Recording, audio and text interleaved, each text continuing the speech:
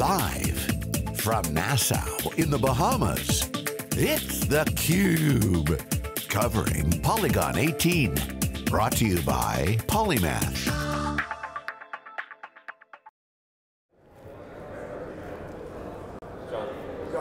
Okay, we're live. Welcome back. This is day 2 of our exclusive CUBE coverage of the Bahamas Polycon 18. It's a security token conference. It's where the world of cryptocurrency, blockchain, Bitcoin, and everything comes together around powering a new value economy, a new kind of decentralized internet. This is the biggest wave that I've seen in my lifetime. It's really bigger than all the other waves combined. I'm here with Dave Vellante for 2 days of wall-to-wall coverage, and the bottom line is, Dave, we are seeing historic, massive wealth creation. We're seeing crypto billionaires here.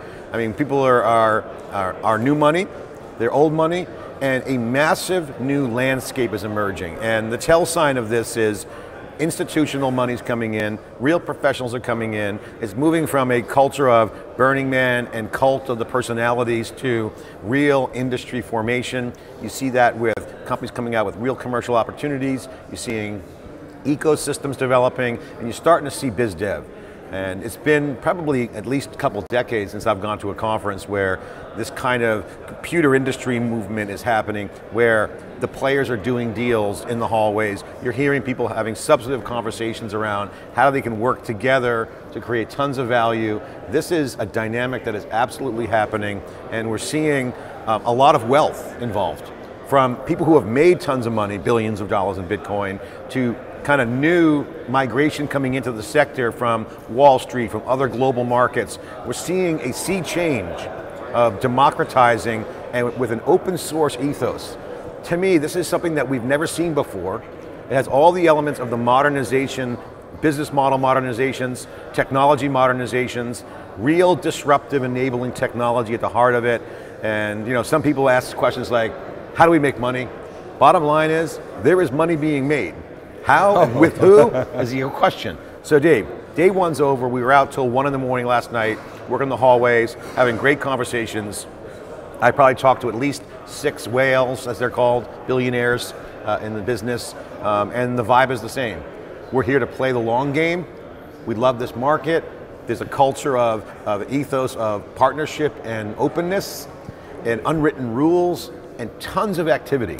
Sure, there's bad actors, but there's a lot of great players here, and they are starting to crack down on behavior that's not right, because this is a funding dynamic, it's a funding growth companies dynamic, it's a liquidity dynamic. All these things, classic business model, modernization, happening with a massive wave. Your take. So let's share with our audience. First of all, this is an investor conference. It's the first conference built around the topic of security tokens, and we can maybe explain that in a moment. But John, I have never seen at an investor conference, which I guess this is, but it's more than that, blockchain, technology, et cetera, but never seen such diversity. Like you said, there's new money, there's old money, there's tons of millennials. 100% of the people here are doing deals. Yeah. And the conversations in the hall, it's all about ICOs, security tokens, utility tokens, protocols, white papers, business models. So a lot of diversity, some super smart millennials, developers that really understand this stuff, and a lot of money. And more women in tech here than I had thought. Yeah, I think it's a slightly higher proportion, but you're also seeing, just really interesting, you're seeing VCs who aren't going to sit back and wait and get disintermediated. You're seeing developers who have made a ton of dough that are now sprinkling the wealth. You're seeing private equity, you're seeing hedge funds, you're seeing, like I say, traditional VCs, new types of VCs, and very importantly, you're seeing a major diversity in cultural impact, nationalities, places where, and this is a heavily Canadian show, because the organizers of Polycon, the folks who started Ethereum, yep. But a lot of diversity in terms of where people are coming from. It's not just sort of US-based, MBAs. Silicon Valley. Yeah. I mean, the game's changing. The other thing I will observe is we're seeing validation of my premise a couple weeks ago when I was in Washington, D.C. with Teresa Carlson, most powerful woman in D.C. She's also the chief and head of Amazon Web Services, global public sector, is that the global national stage, the nation building, the digital nation transformation is part of it. Two, the validation that societal change and entrepreneurship that was used to be like involved in like, nonprofits that never went anywhere, these philanthropy projects, social entrepreneurship or societal entrepreneurship as I call it, is absolutely real. And in this culture, you're seeing people with Bitcoin and cryptocurrencies funding mission-based activities. Now, the younger demographics I think lean towards that. That's pretty clear in our reporting and our data that the younger generation wants to work for companies and communities that have an ethos of mission-based. But mission-based is not about changing the world, it's about saving the world. And this is real. You're looking at blockchain ventures that track water supply. You're looking at blockchain ventures that track food supply. You're looking at solving world hunger kind of challenges. And I think the tell here is blockchain is used to identify markets and incumbents or opportunities where there's idle resource. So whether that's using compute in a P2P way or solving the world hunger problem, anywhere there's an opportunity to be efficient, blockchain is being used to solve those problems. And the creative talent is the technology providers. This is a completely new dynamic, one that Silicon Valley pays lip service to, because they don't actually do societal change. They say they do, but they build apps and platforms. So I think this is a nuance, but an important game changer for the industry and the global economy and global entrepreneurship, because you can do things now that can be global in impact-based investing and technology investing in one shot. So you get a double down effect for change. This is not just cloud computing, have more power, faster, better apps, more monetization, sure. But now you have over the top impact to users. The community dynamic and the societal change is very, very real. That's a big driver of this ecosystem in terms of market selection, human capital, technology, leverage, and now financial. So it is pretty intoxicating here. People are geared up, they're energized, and it's just pretty phenomenal. So many people in our audience are still probably saying, I just don't get it. So let's go back to 2008 when Satoshi, whoever that person was, writes this, I think it was an 8-page white paper. And remember what 2008 was like. The banks are blowing up, too big to fail, the economic system was melting down, and guess who paid for it? The taxpayers. So some libertarian-minded people said, screw that, we're going to change the world. We're going to create a virtual currency, and we're going to take back what the government is taking from us, essentially. Yeah. Okay, so that started, people like, what? I don't really get it. That has formed a whole, and people often say, it's not about Bitcoin, it's about blockchain. Blockchain is building out this whole new internet, and we've talked about that all week.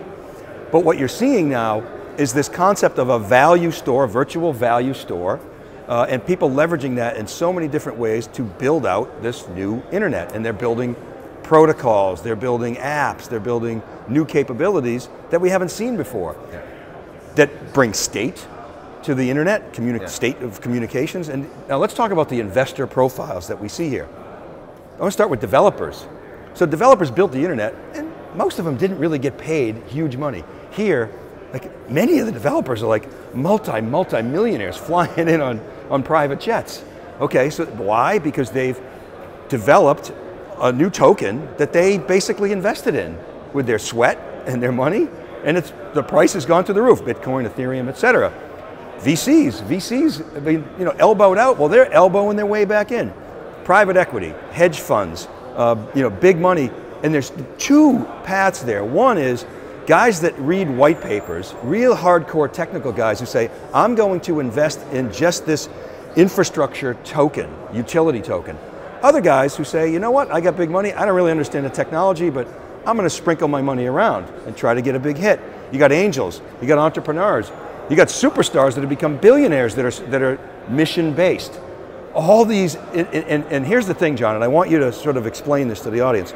You have these investor ecosystems forming. Yep. It's like the PayPal mafia, and they're basically buying up all the tokens early, elbowing other people out. One investor told us, we're fighting steel with steel. Steel beats steel. You have to form, it's like the Survivor Baha Mar, right? Yeah. And they're forming groups, and they're eyeing each other, attacking opportunities, elbowing each out, and it's really interesting. I mean, it's happening big time, and this is healthy, I think, in my mind. Emerging ecosystems have this behavior. The early days of Silicon Valley was very much the same, and it became very much war now in Silicon Valley. People don't syndicate deals as much as they used to, some are, some aren't. But the notion of teamwork has always been part of Silicon Valley. The old saying is venture capital is a team sport. That is very much what's going on here. Now, they team up because they have to, but steel on steel implies, art of war. We're gonna take more allocations down. That's because the new persona of the investor, Dave, is the billionaire developer who captured value from the technology that they built, not someone else, not some central organization. They're the players. Developers and/or the actors who were making money in the early days of Bitcoin, cryptocurrency, and blockchain actually are also starting funds themselves. So that is a new dynamic. We've never seen that before, where you see a wealthy developer become rich and then also start investing at the same time. You have a smarter investor there, but they're doing it in packs and herds. You have a tribe mentality, and people are starting to recognize that, okay, this group here loves Burning Man, this group here is more commercial oriented. This group here, like Polychain, is much more technical, and Block Tower is much more Goldman Sachs-like. So you're starting to see the formation of categorical roles in the ecosystem. This is very healthy. Now, in the short term, there's some jockeying, right? So you're starting to see people syndicate together. You buy my coin, I'll buy your coin. So there's a healthy, robust equilibrium going on where the market of insiders is very much the story. The insiders of this industry are the players. They are the ones not just building the technology, they're funding technology. They're also recruiting, the talent issue, human capital role, mission-based. These are all new dynamics. This is going to be a hard nut to crack if you're an incumbent venture capitalist or hedge fund trying to walk into this ecosystem, throw your weight around and compete on a frontal basis, money for money, steel on steel. If you don't play by the rules of engagement that's emerging, such as open source communities, unwritten rules, certain kinds of syndications, eliminating bad behavior, this is a dynamic that's real, and you'll either win or lose if you're an investor, win or lose if you're an entrepreneur, if you don't recognize that kind of big picture. So you get down and dirty, you got to pull back and say, okay, what's going on? How do I engage? This is where the true money making is going on. Well, that's great analysis, John. And the other, you mentioned the word dynamic several times, the other underpinning dynamic is we are going to take control of our own destinies. I've heard things all week like, I might move out of the US. Do you have a bank account overseas? Because Estonia's looking good right now. Because I'm going to move to a place that's more friendly to this kind of concept. And the US is anti-competitive, and this is the ethos of this community. We are going to control our own destiny, and we're going to go live in places and work in places that are friendly. This to me is perfect capitalism at work. Some would criticize Barack Obama or other folks that might have more of a socialistic bent around having government do redistribution of wealth. This is actually an example where I see redistribution of wealth going on in a capitalistic way, where the enabling technology, blockchain and/or new business models with cryptocurrency, which is money, basically open source money, as Miko Matsumura would say, and that is the dynamic. That is actually creating real value and redistribution of wealth. And the premise of blockchain and cryptocurrency, although Bill Tai pointed out, an investor and leader in the area, money's a concept, right? A dollar is a dollar, it has money value because it's a concept. But if you look at things like what we learned in business school, the value chain of an organization, value chain, blockchain, cryptocurrency, money, is that this redistribution of wealth is going on in context to redefining business, redefining how people work. And again, I said it earlier, the human capital component is very much a real dynamic. It's not just machines taking over the world, some poo-poo AI, some poo-poo all this technology, but human capital, a big force in this market, and it is a big issue, and got to learn protocols. We're all developers. So again, zoom out. Opportunity is right there. I think I'm long on this sector. I'm long on this game because the actors are going to self-organize. Steel on steel turns into handshakes, or steel on steel in the right areas, eliminating bad actors. SEC makes some regulations, that's only in the US. What about the opportunities for digital nations to saying, hey, we're going to be the Wall Street of crypto? There are country opportunities right now where whoever builds that system, taking in crypto, converting it to fiat, will win everything. It's I'm surprised no one's done that yet. This is coming. I can't tell you what the price of Bitcoin is in August, but I agree, will be in August, but I agree with you. Long term, there's no question in my mind that this is going to be a key contributor to the digital economy, the build out of the next internet. Remember the fundamentals, you got Bitcoin, it's essentially, virtual Fort Knox. You got Ethereum, which is a horizontal infrastructure that's much more easily programmed by developers. And then you got a zillion other protocols and tokens. I want to talk about risk factors. Like what could blow this up? What have we heard? Tax exposure. All these people, all these Bitcoin millionaires and billionaires that think, I don't have to pay taxes. Well, guess what? You do have to pay taxes. And so that's one theory, is that's why the price has moderated lately, because people are saying, wow, it's like I exercised the option, but I don't have the cash to pay my taxes, because we saw a pullback recently. Regulation's the other one we heard. Too much regulation could put some brakes on the momentum here. Talent? Your thoughts? Talent? Yep, skill sets and developer talent, right? Yeah, well, the top talent in the protocol area is going to be at a premium. This is a global issue. So, the old days when cloud computing came around, full stack developers were all the rage. Now protocol developers are all the rage. So if you're a full stack developer and a protocol developer, you're going to have a lot of leverage. So the danger, in my opinion, is the job hopping nature of some of these ICOs. Hey, I made a bunch of dough on this ICO. They paid me Ether and or Bitcoin, whatever. I'm on to the next one. I make a couple $1,000,000 there, move on to the next one. So the job hopping factor for top talent is an issue. We heard that loud and clear. The tax thing, I'm bullish on Bitcoin post April 16th. I think buy Bitcoin right now and look for it to pop in April, because I think people are going to realize, oh shit, I should have sold some. Well, be careful. Tax carryover. Be careful. They might have to sell more to meet their tax bill. They might be holding on for a little bit. But file the extension. But anyway, I love the opportunity. No, you owe your taxes on the date. If the extension doesn't remove you from paying the taxes. But the issue, Dave, is that what's a scam and what's not a scam. So, if you ask Joe Sixpack on the street, you throw crypto and Bitcoin, it's a scam.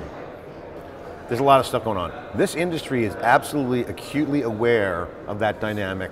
The risk on the wealth creation opportunity, they know it, so they're creating mechanisms to kind of weed that out. You're seeing PR firms starting to having internal, called in baseball and in sports, it's like clubhouse issue.